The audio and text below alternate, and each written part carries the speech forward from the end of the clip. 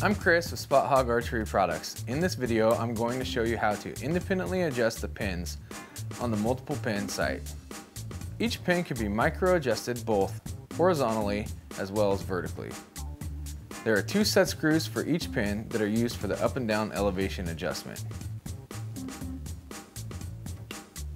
If you want to move the pin up, insert the Allen wrench into the top set screw and loosen it slightly. Now insert the Allen wrench into the bottom set screw and tighten. This will force the pin to move up. If you want to move the pin down, loosen the bottom set screw and then insert the wrench back into the top set screw and tighten. This will move the pin back down. Make sure that you snug both the top and bottom set screws when you are finished making adjustments.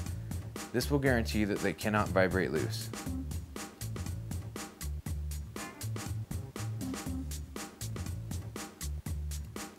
The only way to properly utilize the micro adjust feature of each individual pin is to always let the screws and the wrenches do the work.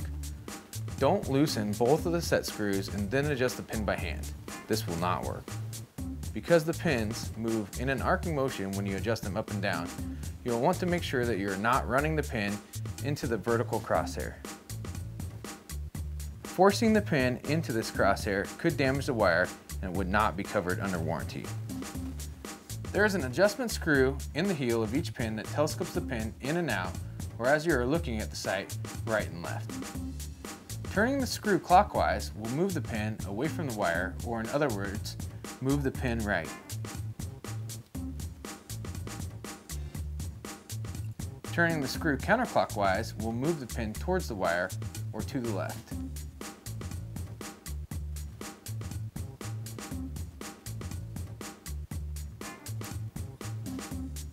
This adjustment will allow you to keep all of your pins perfectly in line with the wire and to each other. To learn more about the sight adjustments, please view more of our videos.